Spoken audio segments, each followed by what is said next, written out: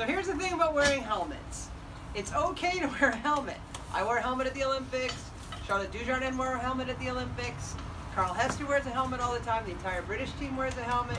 More riders than not are wearing helmets. And I agree. Riding is not hard on your head. You won't hurt your head riding. It's the whole falling thing.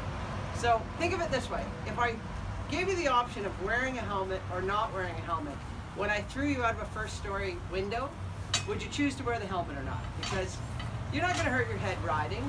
You're going to hurt your head falling off. So make a great decision. Wear your helmet. Protect your brain.